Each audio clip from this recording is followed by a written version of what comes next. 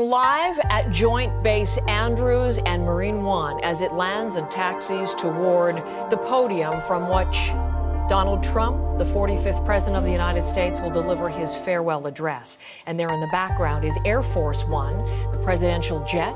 He still has control of that, and this is in part the reason for his early morning farewell ceremony.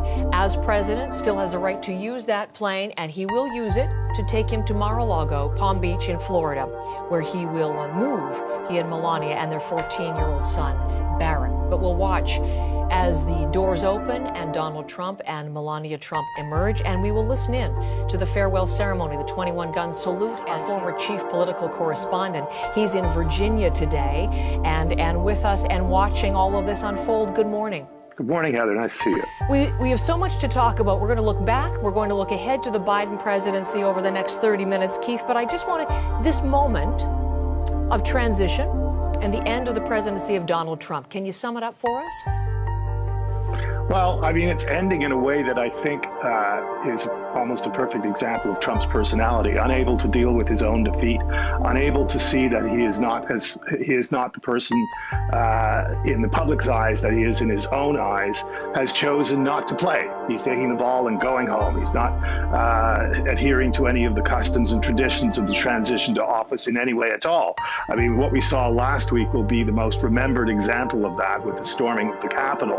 But there has also been this reluctance to cooperate with the incoming Biden administration, and a greater reluctance to even acknowledge that he lost the election, and that's now perfectly capped by his refusal to participate in all of the traditions and norms of the transition of power. He's leaving Washington before Biden takes the oath of office. He won't be on the podium as other former presidents have been in the past. There will be no ride to the Capitol sharing the limousine with the incoming president. There will be no letter in the Oval Office to welcome the new president to the office.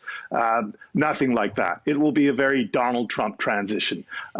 Bitter, self-centered, angry, and not something I think that even he will be able to look back on with much pride. But he lives in the moment, and this is how he wants to handle that moment. And as we can see, the steps are down, and we would expect to see Donald Trump in just a moment.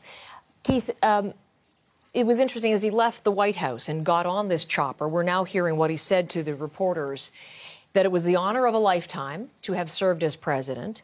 And he also said, hope to see you again. Now, that's something that he indicated as well in the videotaped address he released last night, talking about how this is just the beginning and looking to the future. The best is yet to come.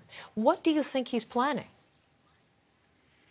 I think he's trying to keep alive the prospect of a second Trump presidency, as Grover Cleveland had a second Cleveland presidency in the late 19th century. He was elected, defeated, and reelected, the only president ever to have done so. Trump hopes to become, or hopes people will believe he becomes the second president to do that. But I think it's important to note what Trump has discovered since November 3rd, which is that he can raise an awful lot of money from his devotees.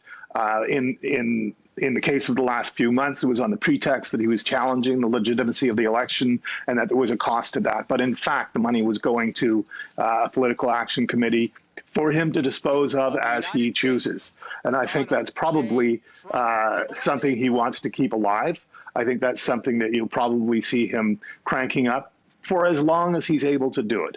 And those things are intertwined with the public's belief or Trump MAGA people's belief that there is a political future for Donald Trump. But the political future for Donald Trump was never very strong. He has presided over a remarkable losing streak for the Republican Party. Not only did they lose just about every important election since 2016, which they won only narrowly and only in the Electoral College, but the margin of his defeat was significant for the presidency. And in the space of just 4 years, they went from winning the White House, the Senate, and the House to losing all three, which is something that hasn't been done since Herbert Hoover did it in 1932.